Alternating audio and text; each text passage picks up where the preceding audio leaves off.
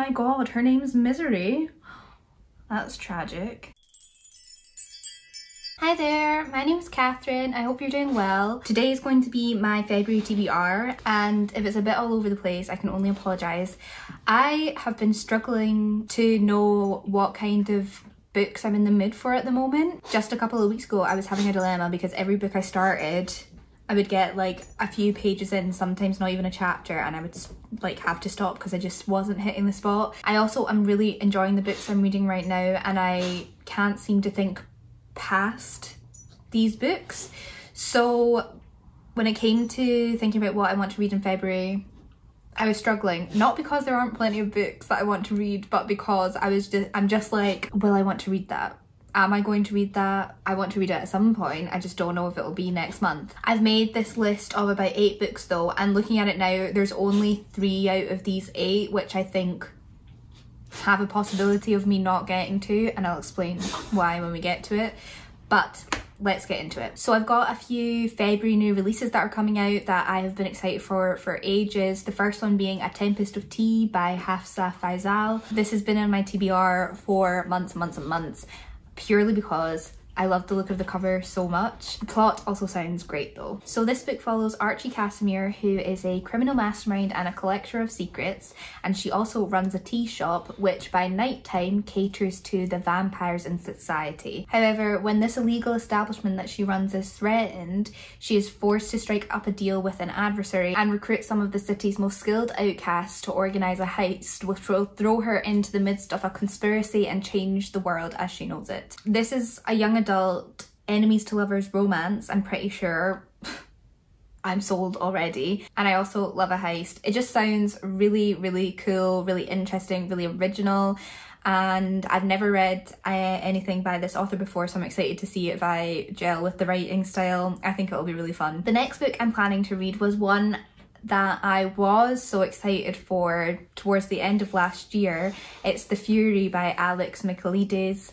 I really enjoyed The Silent Patient, and then I made my 2024 most anticipated reads and I put The Fury on that list, and then I went and read The Maidens by Michaelides, and I didn't get on with it very well, unfortunately. So I think I'm pretty much definitely going to be reading The Fury next month still, but it's a bit up in the air whether I'm gonna get on with it now that I've read The Maidens and it wasn't as good for me as The Silent Patient. So this book is about an ex-movie star called Lana Farrar who owns a private Greek island and invites a select group of friends over every year, but one year is more memorable than the rest because a murder which shakes the world and ends up in all the tabloids takes place there.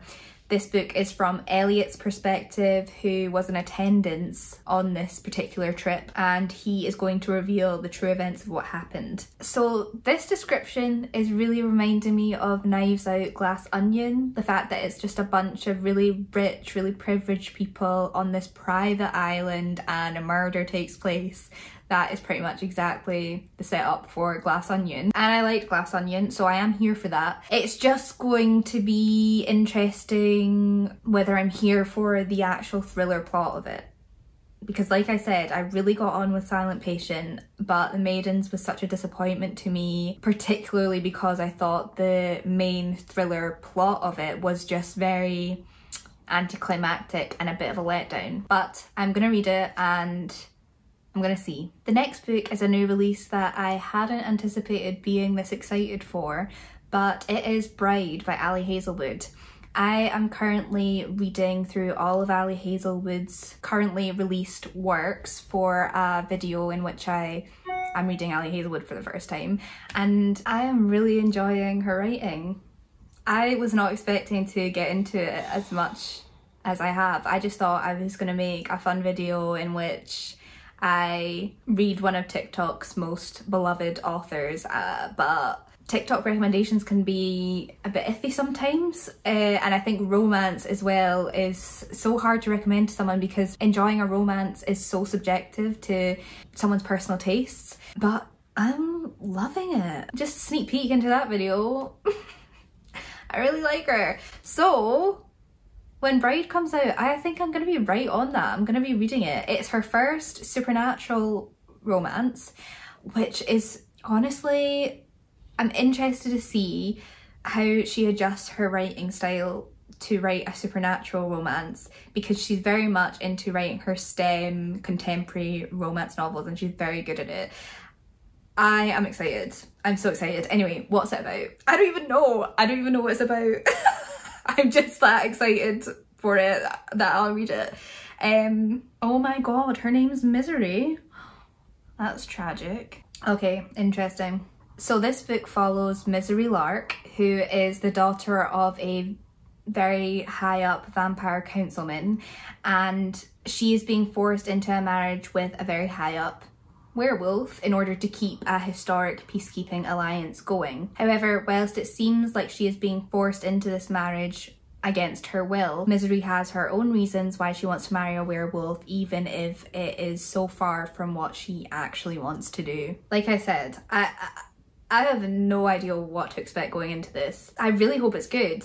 I mean, vampires, werewolves, arranged marriage, it sounds fun. It sounds like it's gonna be fun. I'm just so interested to see if she adapts her writing style to fit the genre a bit more, or if she's gonna keep a contemporary style. Anyway, I'm very, very excited for this one. Next book I'm going to read is Inkblood Sister Scribe. Inkblood Sister Scribe. The next book I'm going to read is Inkblood Sister Scribe by Emma Torzs. This is what I'm reading for the book club that I do with my sister-in-law, and it was her pick this month. So I actually have never heard of this book before, but Becca has really good taste and this sounds really, really good. This is a debut novel following two estranged half-sisters who are tasked with guarding their family's magical library, who must work together to unravel a deadly secret at the heart of the collection. I think this is going to be quite dark academia. There's magic, obviously. I think there's a bit of romance, and I think it's going to explore like family bonds and things like that, which I love. It seems like it has so many things in it which I will really enjoy, and I'm excited that it's a debut. I'm often behind on upcoming authors. I'm very much the person who gets into someone like years after everyone else has gotten into them. For example, Hazelwood is currently who I'm into, even though everyone has been obsessed with Hazelwood for the past like 4 years. So yeah, I'm excited that this is a debut author. I really hope that I enjoy the writing. I'm excited to see what this book is about. The next book I want to read came out in January, and that is Emily Wilde's Map of the Otherlands by Heather Fawcett, which is the second book in her Emily Wilde series.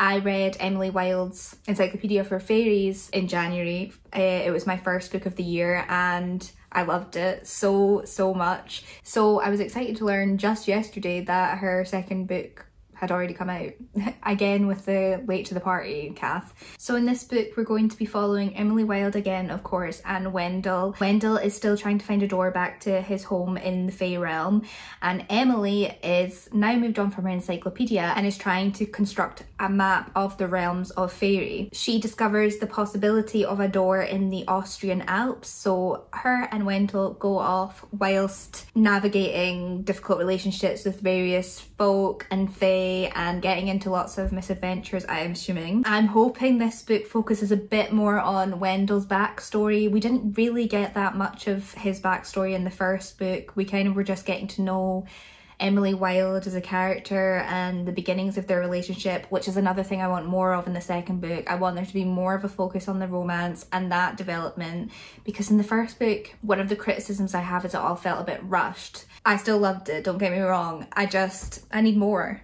And that's not a bad criticism to give a book, really. I have no doubt that this book is going to be cozy and magical just like the first one, and the cover is just as beautiful. I'm so glad to get stuck right into it. That's a good thing about being the way I am and being late to the party, is that once you get into something you often find that you don't have to wait for the next thing to come out in that series because it's already out because you were late. Right, these last 3 books I've put on my TBR, but I'm not sure if the mood is gonna strike for these. Hopefully it does, because I do want to read all these books. I just don't know if February is going to be the time I do. And the first one, it's pretty obvious why.